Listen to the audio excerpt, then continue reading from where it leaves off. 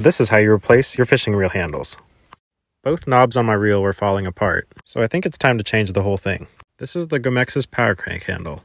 Here's how to install it. On every bait caster, there's a little screw right here. Undo that screw and make sure to hold down your star drag.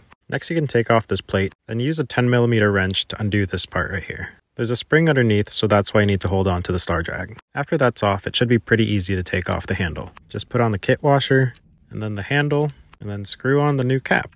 You're going to want to make sure this part's tight, so use the tool included with the box. All that's left is to give a spin test, make sure every knob is working, and there you go. Save this video for later, because now you know.